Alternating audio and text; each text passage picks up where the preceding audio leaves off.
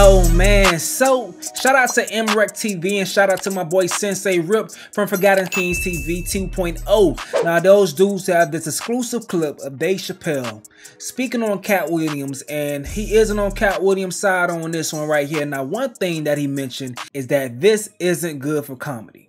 Interesting. And he also said he's messing with a lot of dudes' money. And that led to Deray Davis stepping on the stage and debating Dave. This shit crazy. Now, let's check this out right here.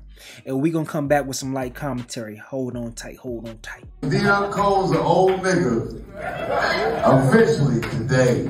No, you with that phone. I did not know you Cole's man. MREC TV. Come on, man. I'm a historical figure.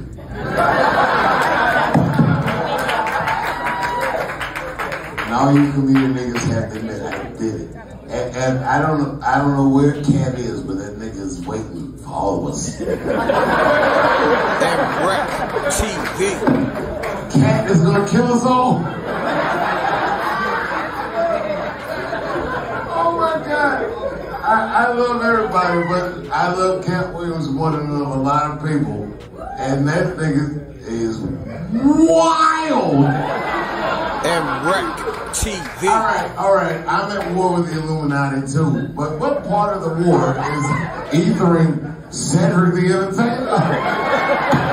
I'm going to dismantle the Illuminati, and I'm going to stop with Cedric the Entertainer. MREC TV. Cedric's a good dude. He's old, he's fat. Leave this nigga alone. MREC TV. Steve Harvey doesn't even do this anymore. Angels. Hey, lady, you tweet. Don't tell anybody what I'm saying. This bitch like she tweeting LA Times. Katt Williams' beef is hot. Don't do that. Don't do that. Everybody put your phones down. Let's just have a good time.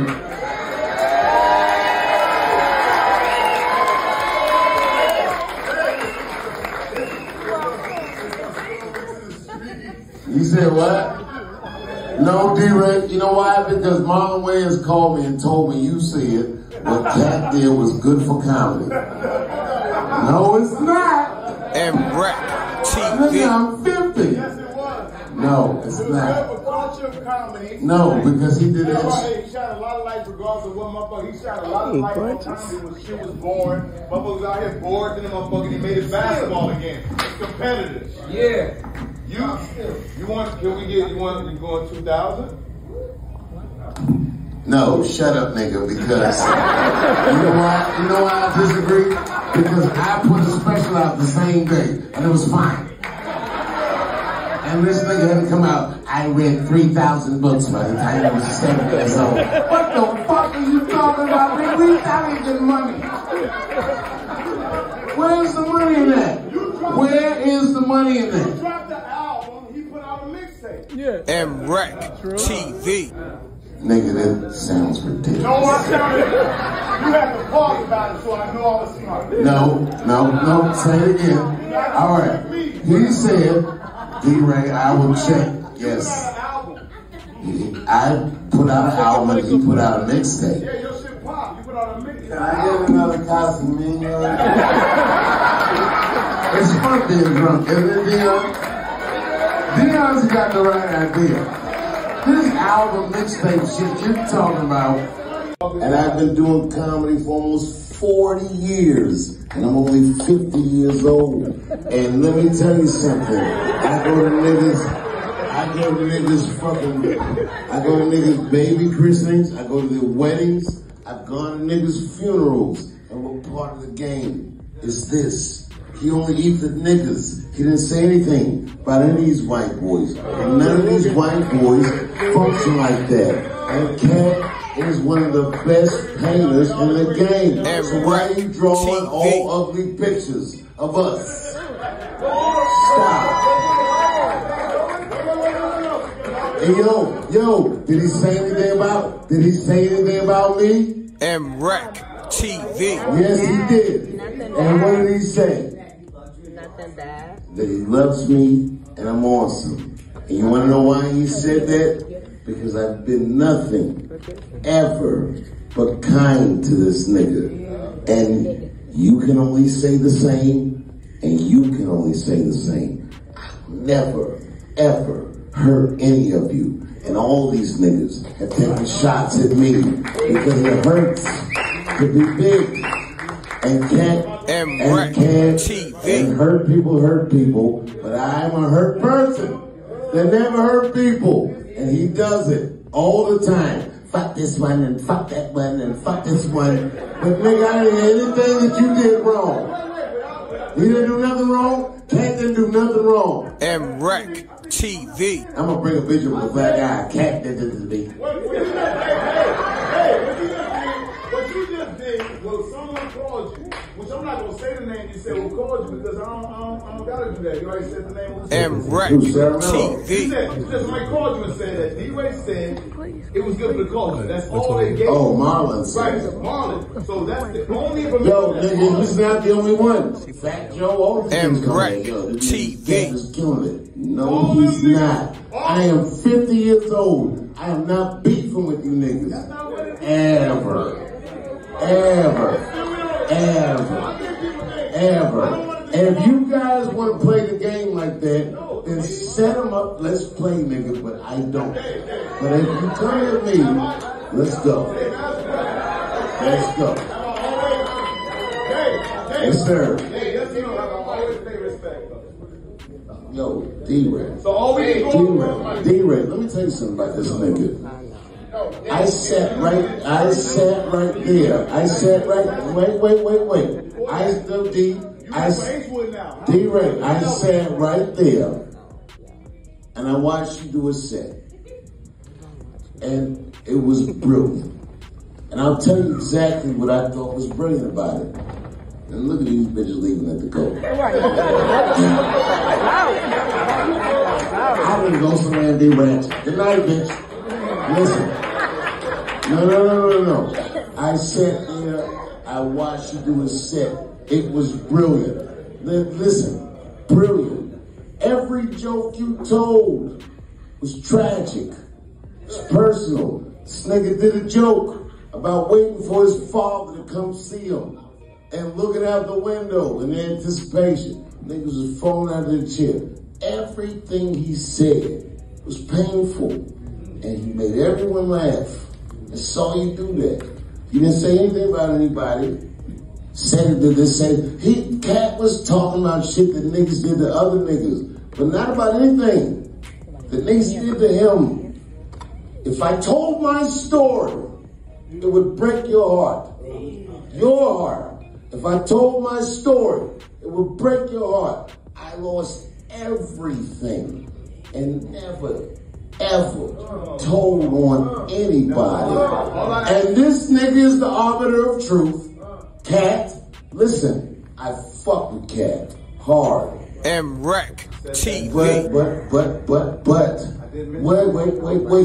Deray, just tell me what part of the game fucks up another nigga's paper? MREC What part TV. of the game is about tilling on another nigga? Tiffany Haddish is lifting something heavy, and as clumsy as she is, I don't disagree with Katt. He be telling the real shit. This one's fucked up this way and that one's fucked up this way. Yes, nigga, that is true. But why would you say that? Because all of us are trying to be in a better situation. Can we get over it? Open the window. Open the window. This room stinks. I want to be as respectful as possible, so I'm telling you this. So when someone called you, they said Deray said it was good for the culture. They tell you why Deray said it was good for the culture. It wasn't because I also said that what Katt said was he said a lot of personal stuff that has nothing to do with comedy. But the funny shit is funny. It's funny that nigga said. Oh no, it was funny. I'm not saying. No, wait a minute. I'm not saying it wasn't funny. What did I say? I said a master chef could be Franks. I stand by that. But I'm gonna break down what you asked me why you did shit and your ability to do shit. No. Wait. No, you know exactly. Stop. Stop with the semantics. It's only fair. Okay. You said. Tell your paragraph and I'm ignorant in a sentence. Go ahead. Go ahead. Can I tell you my story? All I'm saying is that Right. The things you did, the way that you move, you know not to never do that to somebody because of the way you were raised, because how you come from, because you have 40 years in. You said longer than anybody's been doing comedy. You said standard, so your way of moving is different. So Katt's way of moving, the way he came in, the way you came in is different. So I'm not making excuse for him because I don't think everything was right. I'm just saying, Dave, though, you're a superhero. And when you're a superhero, you can't move the same way. If you're a superhero, the way you are, you can't just flex your superpower for no reason, because you do have stories about everybody. Probably some personal stories about people. No. I hear what you're saying. What is the difference? Wait.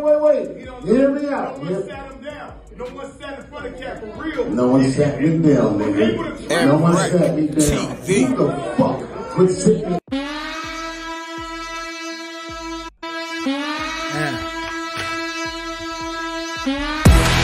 All right, we the Knockout Kings of Comedy. This your boy, Reggie. Hey, y'all, make sure y'all go ahead and check out Knockout Kings of Comedy, man. MREC and Rip. Fire content, fire everything. Once again, shout out to MREC TV. Shout out to MREC TV. Shout out to my boy, Forgotten Kings TV 2.0. Them boys doing great work over there. Always showing love. You feel me? Cross-platform love. You feel me? But, Dave Chappelle, boy. Dave Chappelle. Whew. He went the hardest out of everybody, you think. And with the most cachet and respect from fans to back him. So I'm really interested in seeing what people gotta say, but here's my take on the situation. First of all, some great one-liners in them. A lot of great one-liners that Dave Chappelle threw out there. We're gonna start with that. A master chef cooking beef franks. That was dope. Deray was speaking and Dave said, listen, you saying, say your paragraphs, I'll kill it in one sentence. That shit hard. These dudes, man, heavyweights. Another one line that made my ears perk up was when Dave said that you're a master painter. Katt is a master painter. Why are you painting this image of us this way?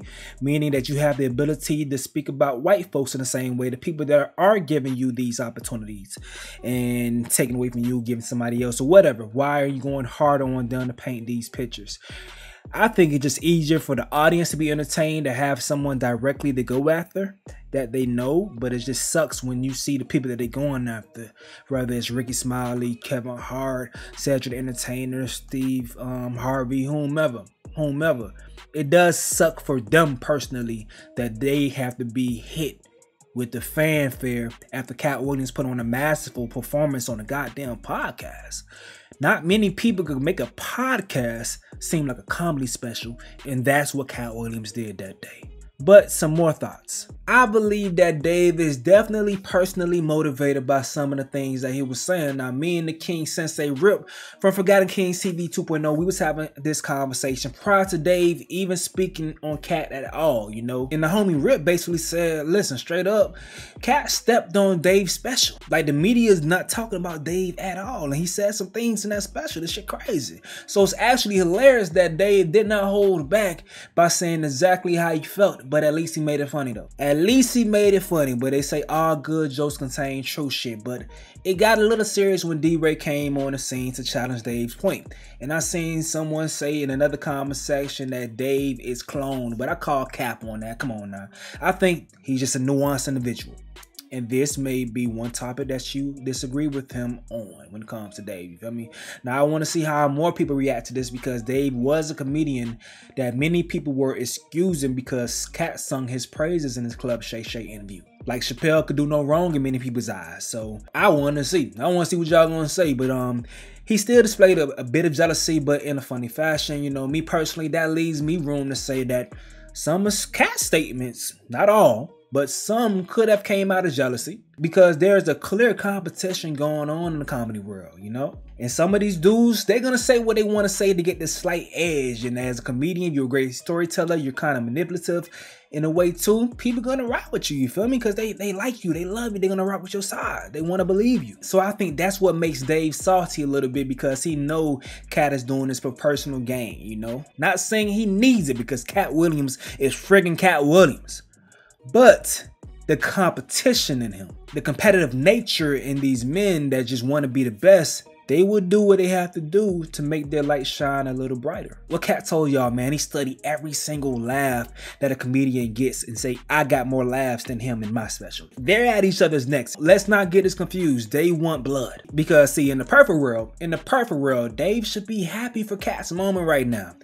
But in the real world, you know, he was the only one out of all the comedians that was immediately actually affected business-wise. So he isn't singing Katt's praises for taking attention away from his goddamn special. Katt's moment took away from his moment. Even though he's had a million moments. His goddamn Dave Chappelle, he don't need any more attention. He got it. But he won it all. This competitive nature in him, they won it all. Now that could be compared to Katt feeling the way that Kevin Hart capitalized on the roles that he played hardball with and turned down. In a perfect world, Katt should be happy that another comedian was able to take multiple jobs that he turned down and make the most out of them for his career. And he's able to take care of his family and put his friends on and all that good stuff. But in the real world, Katt is kind of upset because it messed up his ability to negotiate if every time he plays hardball, the studios move on to the next best option.